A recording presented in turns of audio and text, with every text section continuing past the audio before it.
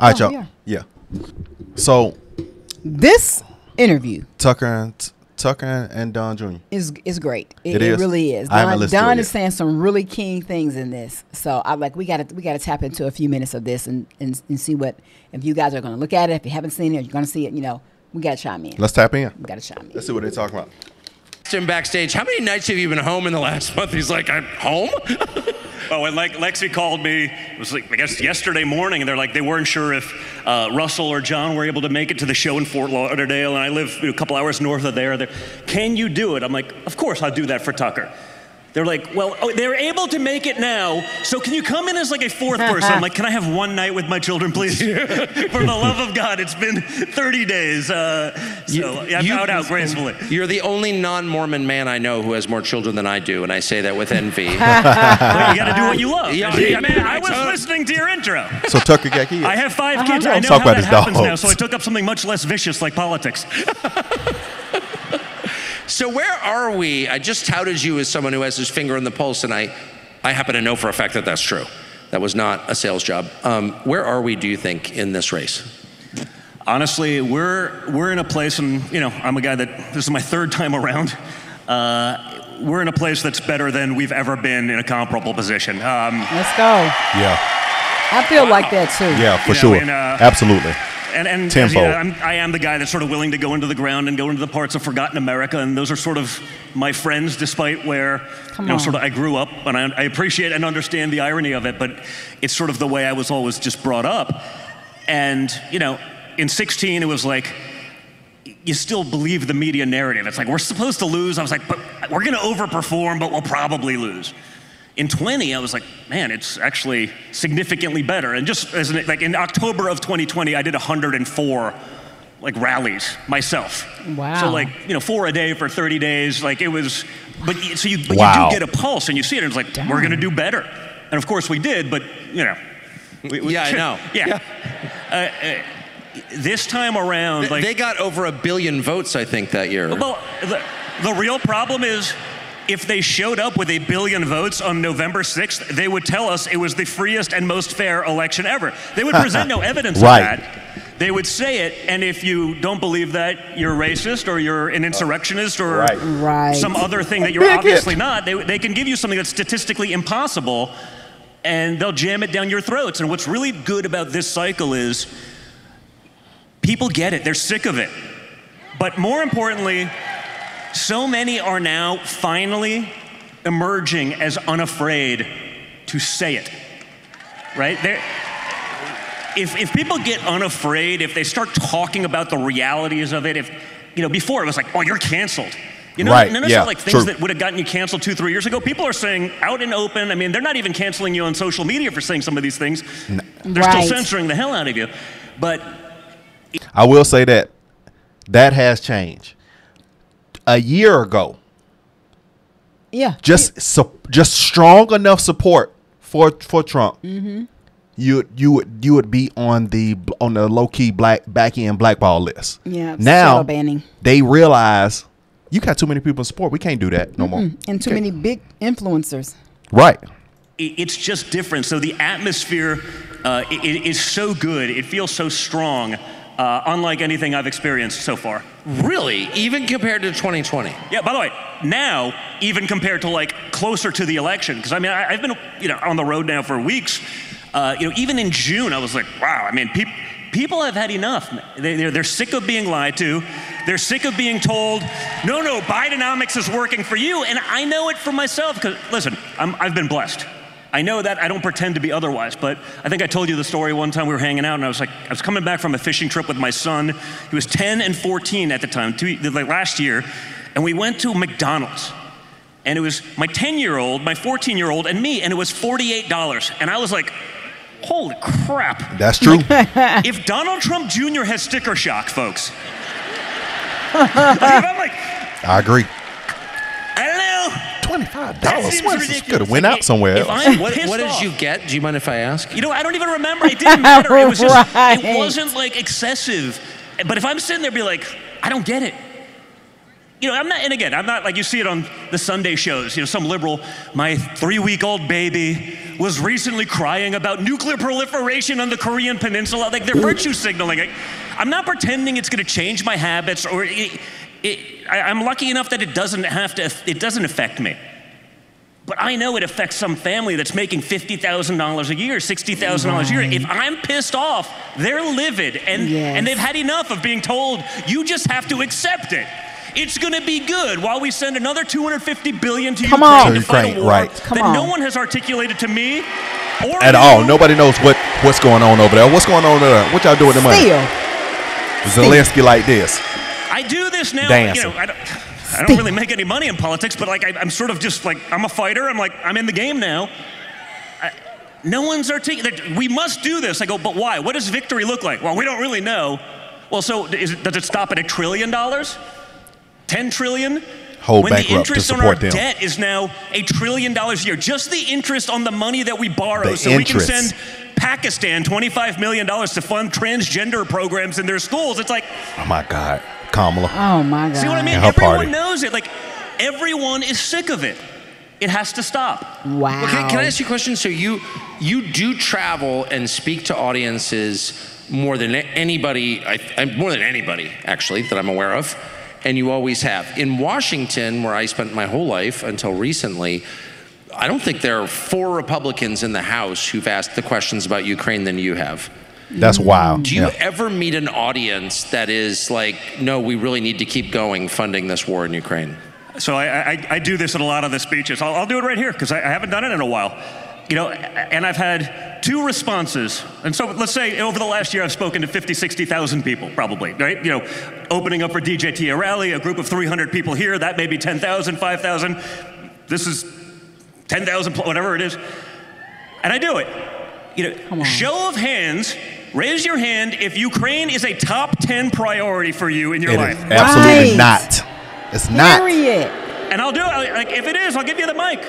Period. We should not. That's crazy. Period. That's crazy. Think about all the money that we flush over there, how much we could better this country, how things will be so top tier. Think about how, if we were flushing money into our country, how just about everybody could be a homeowner. You think about it. Because your interest rate be low, the cost of houses wouldn't be crazy. Because we won't overspend, but we'd be putting into the things that we need here. I just think about how life would be. It'd be totally different. Exactly. How about a top 3? It doesn't exist. I found 2 people. 2 people of now, let's call it 65,000 people that I speak to weekly. Wow. It was not top 3, but it was top 10. First guy, sir, why? I am from Kiev, Ukraine. I was like, okay, fine. I'm going to give you a pass. And the other was a guy that's like a Beltway warmonger. I was like, so you're on the board of Raytheon or something like that? He was like, well, no, not exactly. I was like, right. Northrop Grumman? He just walks away. You know, and yet, I get the calls. By the way, what's nice about me, I'm not a politician, so I'll call out both sides. I get the calls from Republicans. Hey, Don, can you not go so tough on the Ukraine? Because, you know, some of that money is getting funneled back to, like, you know, a missile maker. And I was like, wait. I'm all about American businesses. Like, our family's done that before we got sued to, you know, like, we've done this. I get it. I want to support American business. Not if it's just for abject death for no reason around the world. Like, I'm not there to support American business in genocide. Come on. And like, I talk to these guys, I'm like, you're making trillion-dollar decisions. Have you surveyed like your constituents? Right. And they're like, well, no, but you know, but I'm sure they took 6 figures from Raytheon, and so therefore, you know, they're on the team. You know, they should get like sponsorship things. Whose payroll are you on? Because it's shocking to me that a guy like me, who grew up on the 70th floor of Trump Tower in Manhattan, again, I don't forget that. I don't pretend it didn't happen. I'm like very self-aware that way. But it's like, how do I know this and you don't? Like, you live there. Exactly. You live amongst these people. You literally chose to represent your district. I was there last week and you have no idea what they actually stand for. And it's disgusting. Wow. Just thank you. Thank you for that. So I think that one of the great promises of a second Trump term is that the party that nominated him will really change. And change in a specific way. It will represent its voters. The Democratic Party actually kind of represents its voters. If you're into child castration, you've got a party. Yep. But why wouldn't normal people have a political party that represents them? That's real. I don't know how it got that way. And again, it's sort of amazing, right? Because you would think they'd be able to get voted out. But you know what? No one's ever had, again, Obama. sort of being unafraid, right? They can go to their little constituents and they go speak to a room, you know, other than maybe DJT. No one can assemble a room like this in conservative politics or frankly in politics. But they go home and they speak to a group of 5 people that shows up and they tell them everything they want to hear. Everything. I believe and then it. they go to DC and they vote opposite. Because there's no consequence in DC. You can be like 75% Republican. Hell, you could be 90% Republican. As long as when it actually matters, you fold. It's an easy existence to be a weak Republican in Washington, D.C. Wow. You know, the Washington Post isn't going to do the hit piece on you. You know, I'd say they'd get invited to the cool person Christmas party, but we can't say Christmas party in D.C., right? Wow. You know, that's crazy. They can get away with a lot. And so you have people that they get away with it. They lie and they no, that guy's really for me. I go, but have you looked at his voting record? No, he's just the Republican. It's sort of like why we end up with, why are the weakest Republicans in the most conservative states? Oh. Right? If you look at our, like, I'm speaking to you, Dan Crenshaw. you go through the list. I mean, whether it's Oklahoma, you have senators that are like, I'm like. That's real. See, this is what I like. Okay. You know, they're not only just calling out the left, but they're calling out people on the right that's not raising the bar. Yeah. And that's real. That's real. That's real. With Republicans like those, Utah, you know, with Republicans like Mitt Romney, who needs Democrats? But in the strong conservative states, the Democrats sort of get together, they do this really well, and they say, hey, we're going to just forget about the Democrat. We're just going to install the weakest Republican. Half the Republicans don't know the difference. They think that's the guy that's leading, so we'll just vote for him.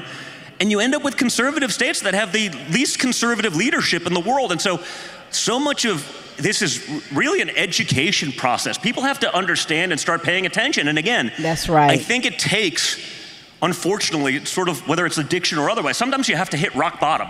And I think the American populace watching what we've been told has been a great success over the last 3.5 years under Joe Biden, that's the rock bottom we actually needed to get people woken up and engaged in politics. Right. We could have never done something like this. So true. Yeah. 5 years ago, 10 years ago, it didn't exist. You got 4 people in a room. People are fed up. Raise your hand if you're fed up. I am. Put my hand up. But you may be missing something important, and I'm getting this directly from Ben Stiller. The election of Kamala Harris will be, and I'm quoting now, the change we need. No, they thought that was Obama. By the way, just so we're clear, Kamala Harris has changed a lot. Unfortunately, it's all been for the worse. Yeah. What's amazing about this whole thing, I'm watching the media. She's the candidate of change. I go, she's the vice president. Like, she has been there. They want change. Like, they cut and paste Joe Biden's policies when they finally, after a month of being the nominee, put up her policies. Wow. And they forgot to cover up the source code to say it's the same thing. Like, dang. What change is that going to be? Like, she's the vice president to the most absentee president in the history of the United States. Come on. Where is he now? Beyond the dementia, beyond the basics of the dementia, he spent 40+% of his presidency on vacation.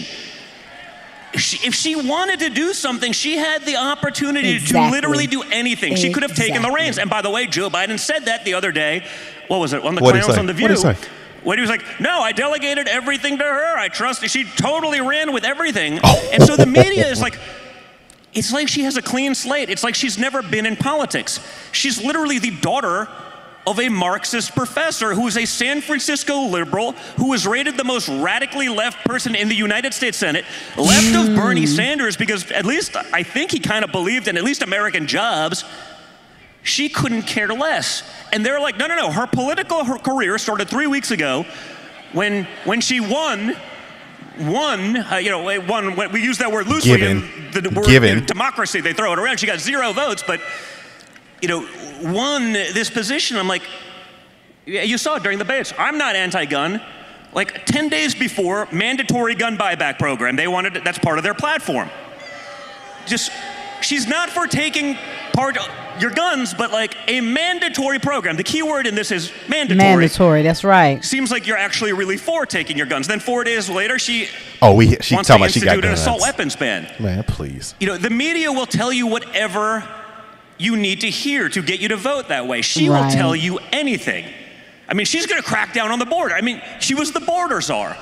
I got fact-checked a couple, months ago when she was talking about it, because I was like, she's the border czar. If she wanted to do something about the border, they had the materials there, all the labor was paid for. They just said to the workers, they said, take the contract we gave you, it doesn't matter, leave the materials, we'll sell it for pennies on the dollar. Now she's going to be tough on the border? Like the fact that we still fall for it. We saw it during the Biden administration in the 2020 Democrat debates. Who's against fracking and American energy independence? Everyone's hand went up. A couple of months later, debate with my father. I would never do that. It's like, but you raised your hand like 3 weeks ago that you would do it. What do you you would never do it? And the media, of course, he would never do it because they knew not that it would be the end of the American energy sector, tens of thousands of good-paying jobs for hardworking Americans, energy independence, and the national security that comes with it. They knew it would cost them votes in Pennsylvania and Michigan, and then on day one.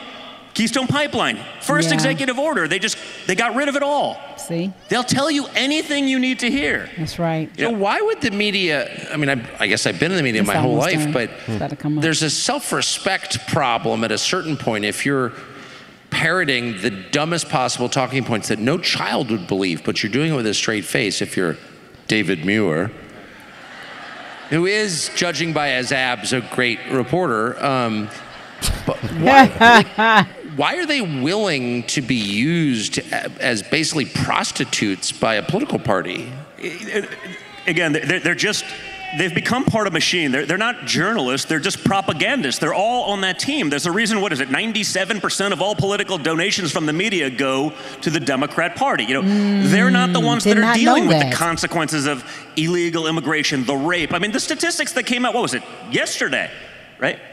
16,000 rapists led into the country as part of this flow, like 13,000 murderers. They're reporting on it. That means they know. That's right. They knew and they let them in anyway.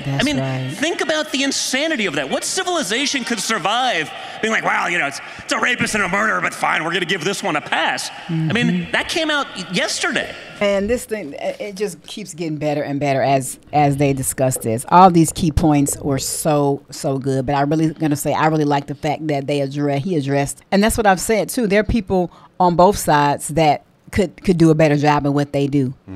However, we know the leader that we want to support who can help get his side cleaned up and pay attention, because he is keen on letting people go who are incompetent, who are not doing a good job, don't know what the heck they doing.